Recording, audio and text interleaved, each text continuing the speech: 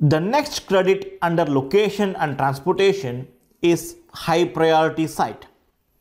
It is a design credit similar to all other location and transportation credits. It is a design credit. Corential projects can earn 3 points and other projects can earn up to 2 points.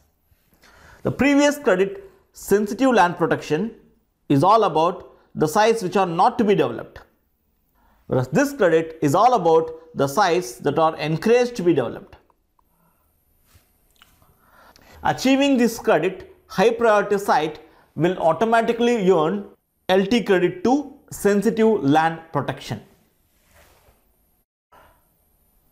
The intent of this credit is to encourage project location in areas with development constraints and thereby promoting the health of the surrounding area. Development constraint means development of sites which has restrictions to develop. There are 3 options to achieve this credit. The first option is to develop an infill site located in historic district. The second option is to develop a site located in priority designation. And third option is to redevelop a brownfield site. Let us now discuss each of these options in detail. The first option is to develop an infill site located in historic district. There are 2 requirements within this option. The first requirement is that the site should be an infill site. The second requirement is that the site should be located in a historic district. Infill sites are located within developed area. Here is an example for infill site. Most of the plots in the neighborhood are already developed. The plots which are undeveloped are considered to be infill sites. Here is another example for infill site. You can see that the site is located in well-developed neighborhood. For LEED requirement, 75% or more of the buildable area within half a mile of project boundary should be previously developed. Let me explain this in little more detail. Here is our project boundary. So let us mark 800 meter from the project boundary. Within the half a mile surrounding from project boundary, 75% of buildable area should be previously developed. So buildable area excludes streets, roads, right of way, water bodies, etc. Right of way is area reserved for transportation, transmission lines or sewage lines or any other infrastructure. The second part of the requirement is that the infill site should be located in historic district. Historic district is a group of buildings, structures, objects and sites that have been designated as historically or architecturally significant by local planning or permitting agency. Developments in historic district has restrictions imposed by Historic Preservation Agency. The restrictions may include specific exterior building materials, limitations on total building height, restrictions on demolition. Generally, there is no demolition allowed in historic districts except for hazardous or structurally unsound part of the building. Any demolishment should be approved by the local historic board. The second option to achieve this credit is to select a land that has been designated as priority designation. Priority designations are sites wherein government, city or different strategic partners recommends the development due to various social, economical and demographic reasons. As an example, government may encourage development of economically backward areas to improve the employment opportunity in the neighborhood. For projects in US, the following sites may be considered as priority designations: a site listed by EPA National Priorities List, a Federal Empowerment Zone site, a Federal Enterprise Community site, a Federal Renewable Community site, a low income community, a difficult development area, or any other equivalent agencies. The project can earn this credit even if a portion of a site is located in a priority designation. The third option to achieve this credit is to redevelop a brownfield site. Brownfield site is a site which is previously contaminated and it requires remediation prior to development. For example, a site which was previously a workshop, a chemical factory, gas station, etc. might have polluted the soil. It has to be remediated prior to the development. Brownfield sites are identified by three ways. Number one, brownfield sites may be declared by government agencies. Number two, brownfield sites are listed in local voluntary cleanup programs. Local voluntary cleanup program is a program where brownfield sites are sold at a subsidized price for development to compensate for the remediation cost and effort. Third way is that the site is confirmed to be contaminated through Phase 2 environmental site assessment as per ASTM E1903 method. For documentation, vicinity map is required for both option 1 and option 2. For documentation in option 1, first you have to confirm that the site is an infill site by calculating the development within 800 meter from the project boundary. Number 2, you have to confirm that the site is located in a historic district through Historic Preservation Agency. Again, for option 2, a vicinity map is required to confirm that the site is located in a priority designation. For option 3, appropriate evidences are required to determine the brownfield status of the site. This credit is eligible for exemplary performance under innovation category. The project may earn exemplary performance by pursuing option 1 plus either option 2 or option 3. Let me now summarize the requirements of LT Credit 3 high priority site. Similar to all other location and transportation credits, it's a design credit. Currential projects can earn 3 points, others can earn 2 points.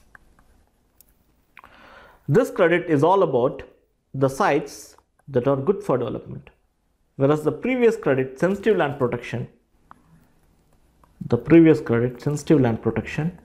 is all about the sites that are not to be developed. Hence, achievement of high priority site will also earn LT credit to sensitive land protection. Okay. The intent of this credit is to encourage development of sites of areas with constraints, meaning there are restrictions in developing, there are restrictions in development, and thereby protecting the health of the surroundings. So that is the intent of this credit. The credit can be achieved by 3 ways. There are 3 options. The first option is to locate the site in an infill. The site has to be infill site located within historic district. And the second option is to locate the site in priority designation. The second option is to locate the site in a priority designation. And third option is to redevelop a brownfield site. Now let us discuss each options in detail. Infill site. Infill sites are located within developed area. They are located within developed area. For LEED requirement, 75% of buildable area within half a mile from project boundary, previously developed. It should be previously developed. To be considered as infill site, 75% of buildable area within half a mile from project boundary has to be previously developed. Okay, let me explain this with a diagram. So this is your project boundary.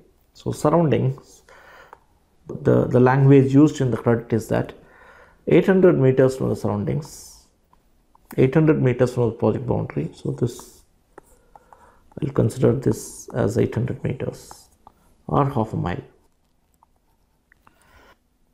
And within that, 75% of buildable area. Now what is this buildable area? So buildable area includes plots, basically. Plots where you can build, where you can legally build. It excludes streets, roads, water bodies, right of ways. Right of ways are areas reserved for transportation or transmission or sewage line or any other infrastructure. So these are excluded from the buildable area. Generally, buildable area includes plots where you can legally develop it. So that is about infill site. Historic district. A group of buildings or structures can be considered historically significant by local historic preservation board. So if a site is an infill site and if it is located in a historic district, you can earn this credit. Some of the challenges in developing a site in historic district is that we have some restrictions in developing in historic district. Like you have to use specific finishes and building materials so that you preserve the historic nature. You can't make a fancy glazed building within historic district. Number two, the building height may be limited, and demolitions are generally not allowed. Demolitions not allowed unless it is structurally unsound or it is contaminated, and any demolitions has to be approved by the historic board. So that is about option 1, infill site within historic district. Now option 2 is to develop a priority designation, is to locate the site in a priority designation. Priority designations are identified by government agencies as good for certain type of development. Priority designations may be low income areas, special economic zones. List of priority designations are generally published by local, state or federal government agencies. Another point to remember here is that even if a portion of site is located in priority designation, the project can earn the point. The third option is to redevelop a brownfield site.